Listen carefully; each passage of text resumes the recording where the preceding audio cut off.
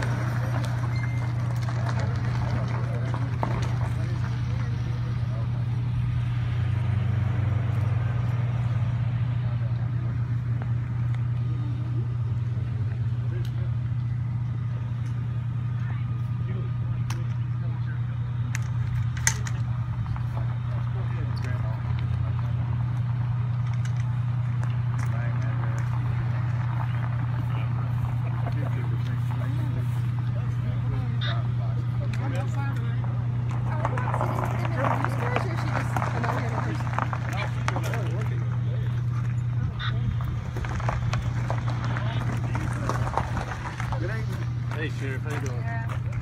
Doing well. Check. Approximately 2:15 this afternoon, we received a complaint about an airplane crash here in Surgoinsville. When first responders arrived, they did find a single engine airplane had crashed here in the field, and there is one fatality. The body's been taken to ETSU for positive identification. Not releasing any names or anything at this time, but it's a very sad situation and a very dangerous situation. Sheriff, I apologize, my mic wasn't hot. Can you repeat that first part, please, sir? It was about 2:15 this afternoon. We received a complaint of airplane crash here near the airport in Surgoinsville. When first responders arrived, that's when they found an airplane crash. There is one fatality. First responders are removing the body to be taken to ETSU for positive identification.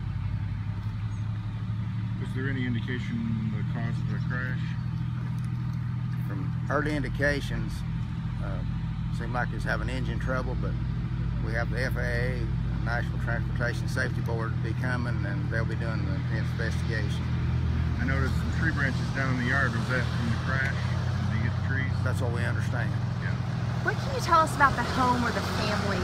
Was anyone home at the time, or was anyone injured on the ground? I don't know. Nobody entered the ground. Only one fatality, and that was all. And you have no idea as to, maybe what happened in the plane to lead to this, or where this plane was going? That would be up to the federal people, National Transportation Safety Board, and the FAA. They do that. And how long do you guys expect to be on scene here? We won't be here very much longer. We'll be securing the scene till the other agencies arrive. Do we know where the plane was coming from? No, I don't. But it was headed towards the airport? Yes. Approaching for a landing. Returning back to the airport, yes. We're about a quarter mile from the end of the runway, aren't we? Is that over the crest of that hill there? Just over the crest of the hill of the airport. Is this technically Surgoinsville or Rogersville? This is Surgoinsville, city of Surgoinsville. Chief of Police here. We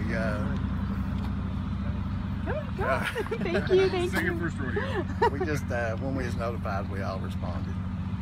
I just saw in the press release it said a Rogersville home. It landed in the yard of a Rogersville home, so I was just clarifying. Yeah, the address is up here a little different. Some of the area does have a Rogersville address and zip code, but it's inside the city of Surgoinsville. Who all is on scene here right now? We have Surgoinsville Fire Department, Hawkins County Sheriff's Department, EMA, and Hawkins County Rescue Squad.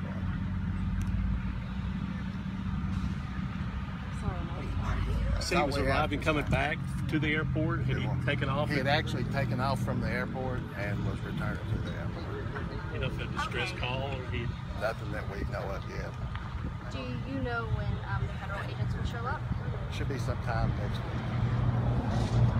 What can you tell us about, like, you know, I can't see the plane or see much of it. Was there a fire? Was there, like, can you describe what we can't see?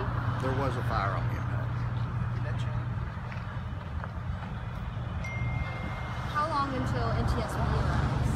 We're about to get some fire trucks out of here, y'all. All right, thank y'all.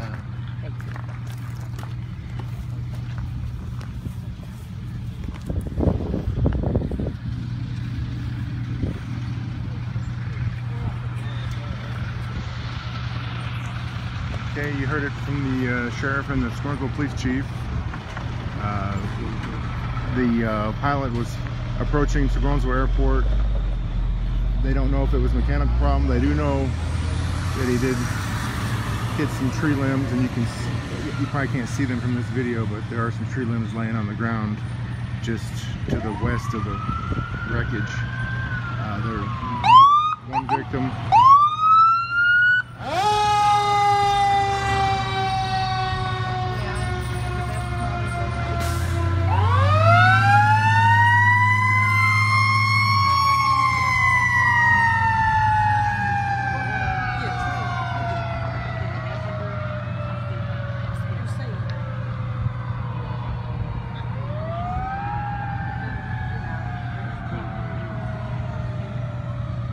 Okay, so they're gone. You see they've set up a tent over there, which is pretty common with these type of investigations. The crash occurred about a quarter of a mile east of the runway entrance, and we're on Main Street here in Surgoinsville, and one victim, and the name hasn't been released to the victim yet, so we're going to go ahead and sign off again.